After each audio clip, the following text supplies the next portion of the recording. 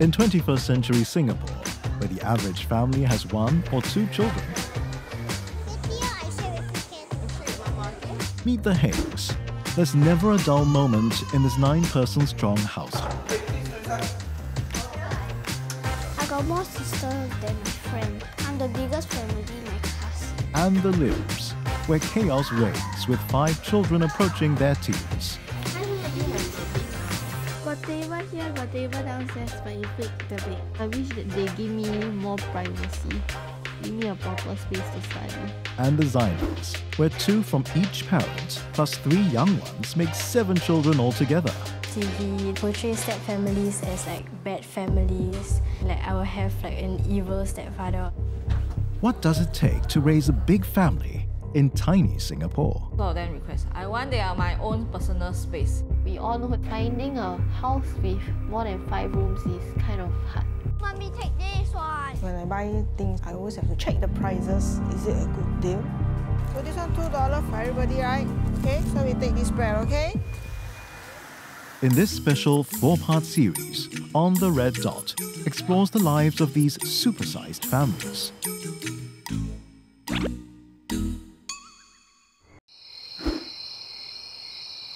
It's Saturday evening in the Lim household, and Father Nick is preparing dinner. He only does this once every few weeks. Brian, Lim, I'm coming for you. Faster. I don't eat this stuff. The staunch vegetarian is preparing a family favorite, braised chicken wings, for Nick's 5 children. Cooking this dish has become a ritual every time he returns from a business trip. When you come back, they are sure in back waiting for me. This one you still must have some sort of culture there. At least you must first night with a dinner with me first. And after that, what you want to go, you go.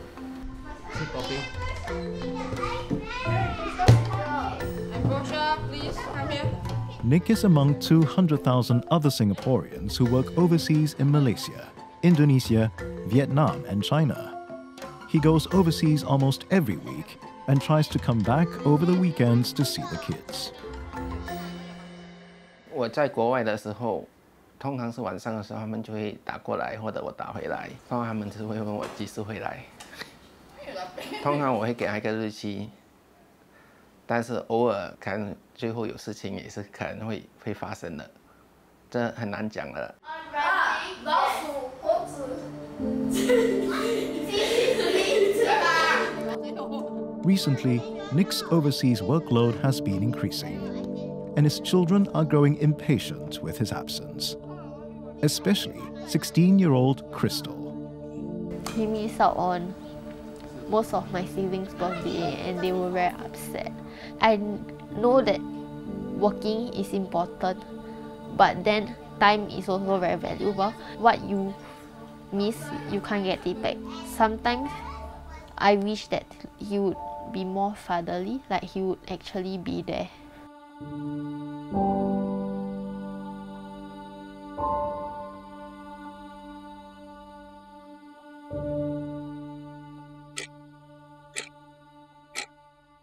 To make up for lost time, whenever he is in Singapore, Nick would send all 5 of his children to school.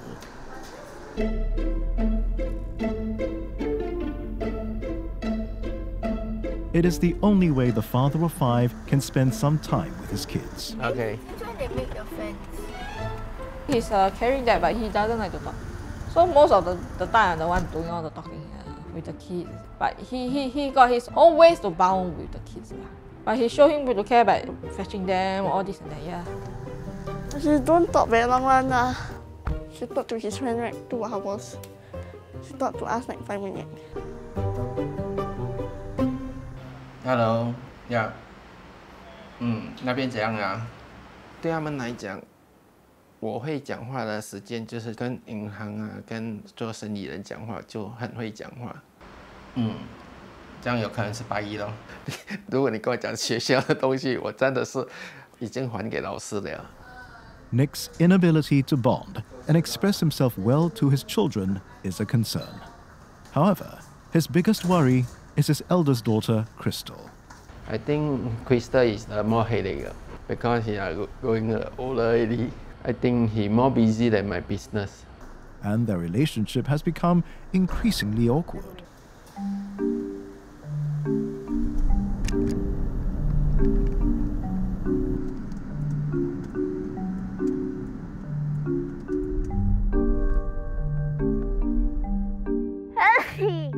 Right, I think.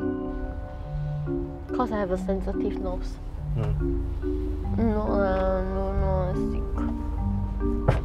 And my father is a very awkward person and I'm a very quiet person. So like you put us both together, what kind of conversation can we even come up?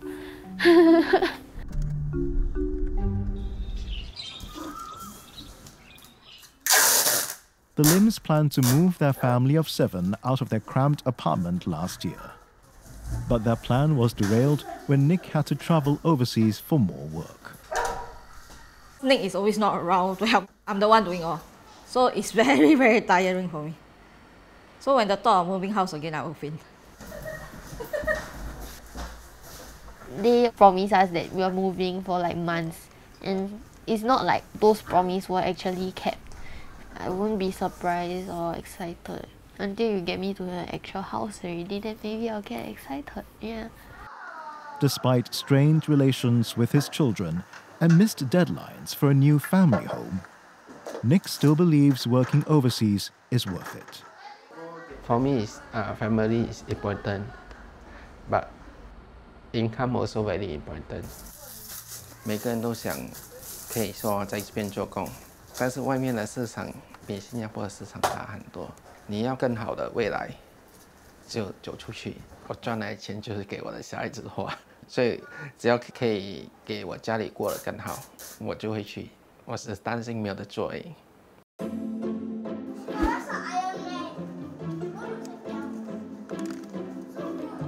Over at the Heng household, siblings Ariel, Hannah, and Raphael are fighting over their favorite toy.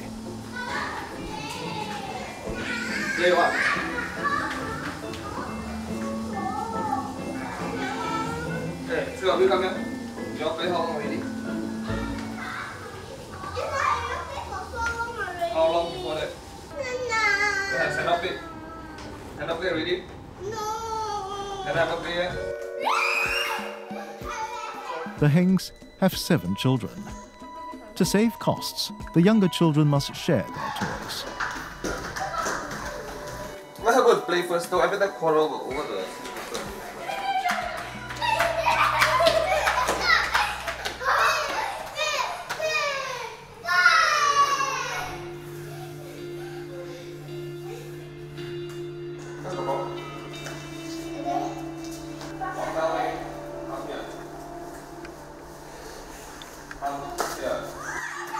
Eight-year-old Raphael is the only boy of the lot. As the middle child, he's also always at loggerheads with his 6 sisters. Come here. Why are you crying? Wait. After lunch, Ariel play? No. You don't cry and tell me what happened. You tell me properly. After lunch, I tell me only. No, you didn't know a lot. Okay, never mind. You went 2 times, eh? Never mind. I said quiet. Tomorrow you ride the skate scooter more. While it may be easy for David to discipline his kids, he finds it more difficult to comfort and connect with them. They don't see me pretty much for the last couple of years due to work schedule and stuff. When I'm home, usually I'm very tired, so I will be slouching on the sofa and taking a nap. Yeah, so it is naturally that they go to the mother. I do get jealous, you know, when I see them going close to the mummy and sharing with her things. I don't feel good. I felt I'm a lousy daddy.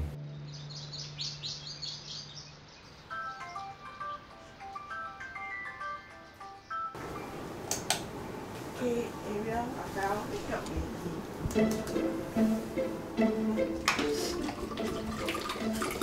Let's do your breakfast first. You're waiting for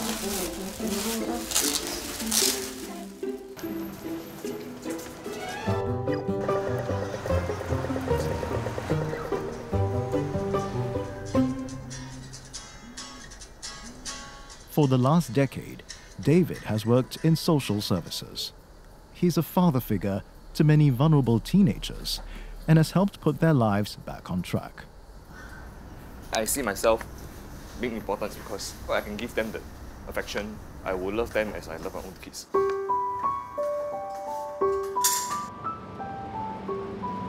But David's irregular working hours means he's rarely at home when the children are awake.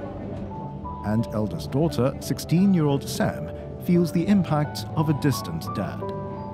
I think me and my dad have drifted apart compared to 10 years ago when I was sick. Growing up, when he's not at home, he'll be working. After Hannah was born, he had to work harder and stuff. Then he started to not be at home as much. It's a green crayon. But recently, David's become more aware that he's putting his social work before his own family. I'm doing so much for these children, but my own children don't even see me at home. I felt, or rather in actual fact, I'm actually an absent daddy in many ways. But unknown to his family, David is planning a huge change to his life. Without telling anyone, he's abruptly quit his job as a social worker.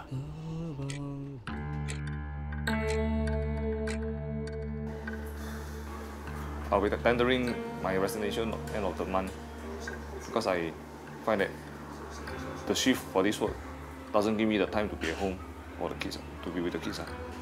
And then? We'll be setting our own company to try for 3 months first. If it doesn't work, then I will apply for a regular job. But I have also got offers to do freelance job for somebody else. But I decided that to leave paid employment to start my own so that I can have more control over my time. I worry about payment for the house and then the children education. I think it is rather a hard topic to talk to him. The only way to pick out the situation we're in now, one way is through business. Whatever decision that he makes at the end of the day, whether it is selfish or is it good for the entire family, I think time will tell.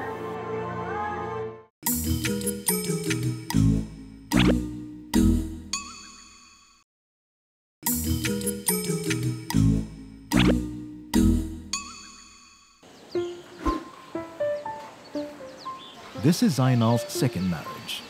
He's a dad to 3 young children, plus 2 teenage stepdaughters.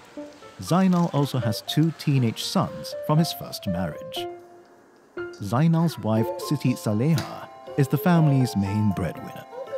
She works as a senior patient associate at a local hospital. Hi, good morning, sir. Are you here for the blood taking or the seeing doctor? Taking blood and also seeing the doctor. On a normal day, I would work around 8 hours, 9 hours. I will need to work on Saturday, Sunday as well, or even on public holidays. So on the normal days when I'm working, my husband is the one who actually helps to cook for the children. Actually, I don't care whatever people want to say about me being a house husband. Only I care is that what my wife thinks about me, that's all. Zainal used to work as a prison officer, but for the last 2 years, he's been a house husband. And his recent efforts have not gone unnoticed. Even though I'm not close to my stepdad, I really appreciate all of the things that he has been doing at home. He's a really helpful person. In a family, it's usually the husband who's working and then the mother who's at home doing the house chores. But in this case, it's the opposite, and I really respect him for that. But not everything is rosy at home. The household income has been slashed by half since Zainal quit his job as a prison officer. The family now depends solely on Saleha's income. Saleha spends about $200 per month on marketing for the family. Sometimes that is not enough. Chicken.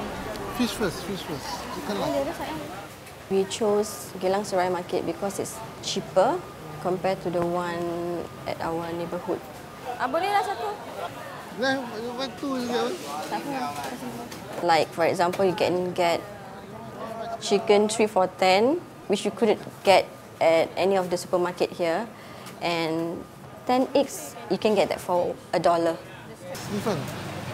This one got 10, the one 15. How much? 180 for one packet, 3 packet $5. Don't buy too much lah. Buy two packet. We were hoping that the marketing can stretch up to a month, but sometimes it does not, because the kids sometimes eat more than what they should. You know, sometimes we cook our favorite dish, so they want to have another round. With the family budget reaching breaking point, Zainal knows he must start looking for alternative work.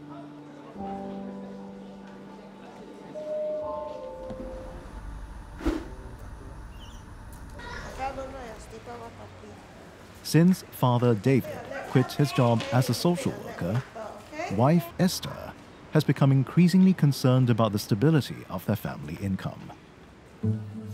Okay, let's go. What? Even a trip to the supermarket is now fraught with dilemmas. Let's see whether they have any offer like buy two.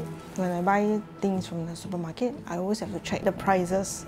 You know, whether it's an offer, is it a good deal? This one, if I buy one, it's $6.45, for two, it's $11.45. Because we're such a big family, so we have been like living minimally. Great.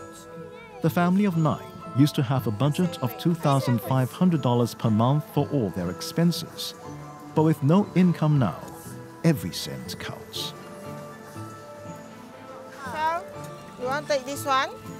No, I want to take this one. Okay, you tell me how much this one costs. This one costs $2, right? So this one $2 for who? For everybody, right? And that one only who eat? So, which one more worth it? This one, right?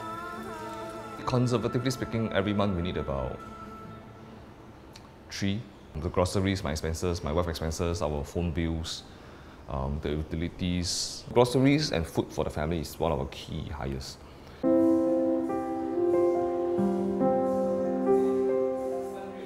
Since quitting his full-time job, David has taken up part-time work. It brings in $2,000 a month for the family income. But with monthly outgoings of $2,500, David faces some hard decisions. I would usually have only about 3 meals a day. Now I will be eating 1 or 2 meals a day because I can go hungry, but definitely not my wife or my kids.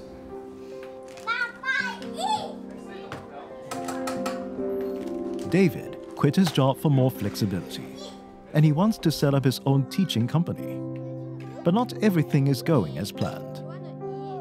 Currently, I have still 0 sign-ups, but I've been talking to a few organizations, so hopefully by June holidays, I would have my first batch of maybe 5 to 10 students per week. The worst that can happen is for me to go back to paid employment with a much lesser income. I'm hoping and I'm trying my very best not to let that happen.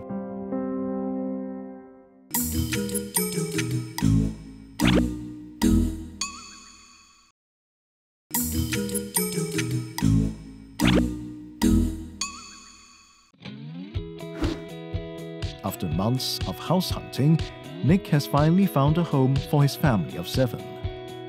This 3-story terrace house is definitely an upgrade for the 7 strong limbs. It's bigger, there's more space. Morning I don't have the crowd. Don't have to wait for all of them. I tell you that you haven't cleaned my room also lah. One bed there and then one bed there after that. I feel more relief to see the kids having their own space. Now I want to design the space, how they're going to do. My husband did a very good job finding this place.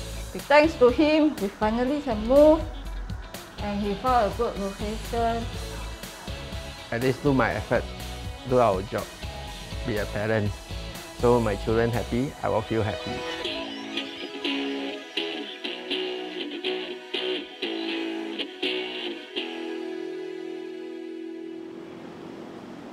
In the Zainal household, money has been tight since Dad Zainal left his job 2 years ago.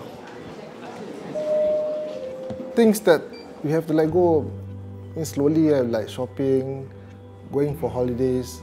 We need to let go bit by bit. The family needs another source of income. So Zainal's heading back to work. I just want to register.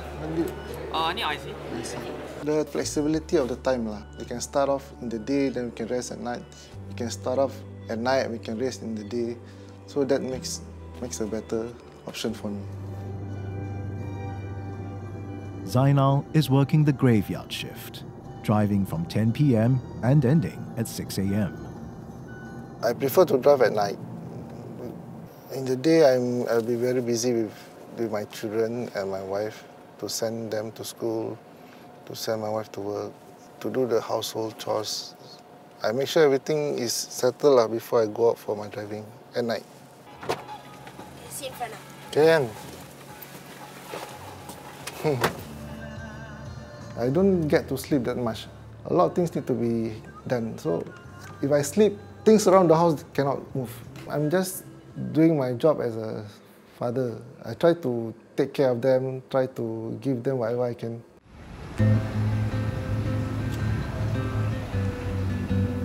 Zainal strives to be a good dad, but for some family members, it's still a work in progress. His stepdaughters, Izati, were only 6 and Iza, 4, when Zainal married their mum. We are in our teenage years now, so I guess it's a bit weird and awkward for us. So we're like quite distant from him, from my stepdad. I try to bridge my relationship with my 2 stepdaughters so that I can be more close to them like their own father. But it makes me feel like whatever good I do to them, it doesn't have any effect on them, because they will still look for their own father instead of me. So I consider myself as a shadow in their life, shadow of their own father.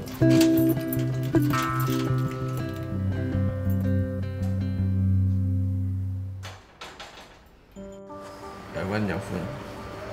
No more phone. Just give me back only. So hard, man.